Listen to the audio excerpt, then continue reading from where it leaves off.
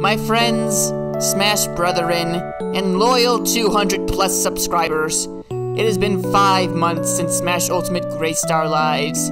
In that time, we've seen heroes rise, legends fall, and friendships have been tested. Yet, in our darkest hour, one phrase holds us together.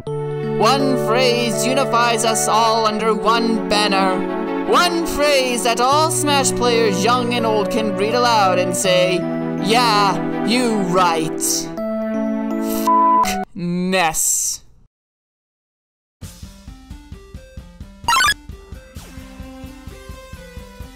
Hello everyone, and welcome to a video tutorial for Smash Ultimate. Today, I want to tell all of you how you can fix your festering Ness problem faster than you can save flex tape. And hopefully, with these helpful tips, this kid will go from one of your most hated enemies into one of your easiest prey. First, let's go over Ness's biggest strength, which you probably would not expect. His annoyingness. Now, obviously, anyone who has ever fought one of these little buggers knows the pain of PK Fire being used over and over again. But it's not just you who finds that annoying.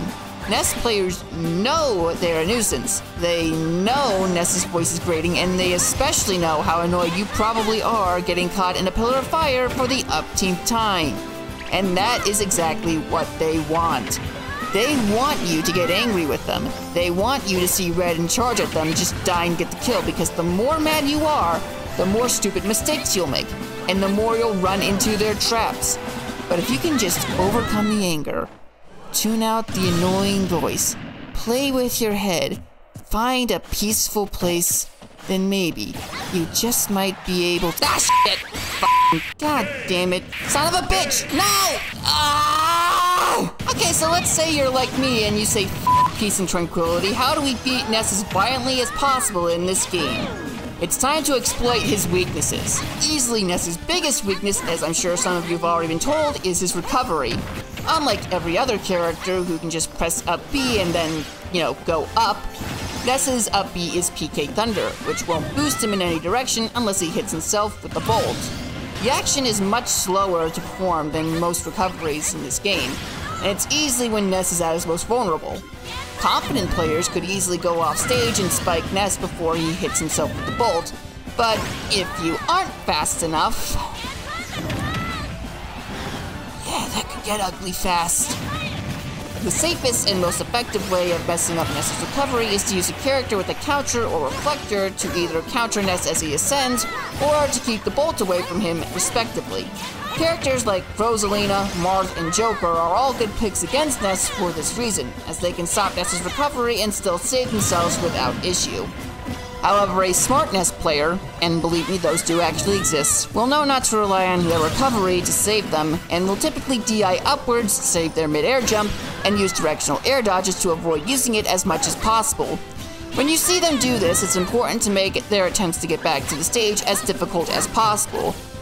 The characters previously mentioned, plus all 3 links, have good tools at their disposal to cover a lot of Ness's options in the air. But let's say you just can't force Ness to use his recovery, and he's avoiding all your attempts to edgeguard him. What can you do then? Well, if edgeguarding won't work, maybe ledge trapping will. Certain characters have particularly nasty ledge trapping tools that Ness just isn't too well equipped to handle. And no one in this game ledge traps better than the Belmonts. Playing this way certainly won't make you any friends online, but sometimes you gotta fight fire with fire. Evil with evil. Using these tips, you should have an easier time killing Ness, but first you have to actually get to the point where you can, kill him. And to get to that point, you have to go through more of Ness's BS. So, let's go through some of Ness's tools and figure out how we can get over them. Starting with the elephant in the room. PK Fire, also known as So Wild Not Even Satan Would Touch It, is every Ness main's favorite thing to spam and gives Smash players nightmares. However, thanks to the changes in patch 3.0, dealing with this move has gotten a lot easier. You can now parry this most hated move and react to it much faster than you used to be able to. If you're fast enough, you might even land a solid hit in. Even without parrying though, you can still shield against this move and be safe from the flames, unlike, other characters. Next, PK Thunder. Now this move may seem busted and scary at first when you think about it, being able to move in multiple directions and from what it can do to Ness if he hits himself. But it's actually pretty safe to directional air dodge through it. Ness can't cancel PK Thunder mid-use like Snake can with his missile, so if you can get around the bolts and hit him before he loops around and hits himself, you can get a free smack in there. PK Flash. If you get hit by this move, there is no hope for you. Just unplug the controller.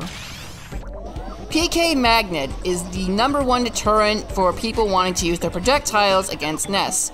After all, no one wants to actually heal this rotten brat.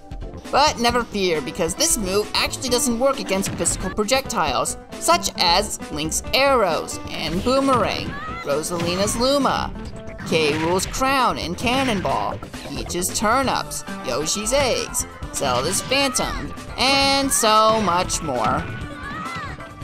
That pretty much covers it for specials, but there is one more nasty trick that Ness can do that I want to cover real quick. His yo-yo. By positioning himself in just the right way when either using his up or down smash, Ness's yo-yo will go off stage, blocking the ledge with its active hitbox. Your best hope when Ness is trying to do this is to pray that your recovery snaps to the ledge without issue, then immediately get up attack. It's the best and safest way to ensure you hit Ness without him hitting you, thanks to the invincibility frames that you get.